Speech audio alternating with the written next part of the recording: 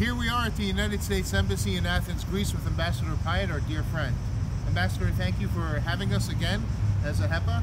And Ambassador, behind us we have the wonderful George Marshall statue. As AHEPans, as all of us, we are here to defend Hellenism. We're here to promote Americanism and Hellenism together. Join AHEPA, and don't forget, in 2021, Ambassador, what are we going to have here? You're going to have your global convention. Global convention in the bicentennial year. It's a wonderful time to be Hellenes and to be Philhellenes. Thank you very much. Thank you, George. I'm delighted to be here. You know, there's such a strong partnership between Greece and America today, and the people-to-people relationship is a big part of that. AHEPA is a huge part of the U.S.-Greece people-to-people relationship.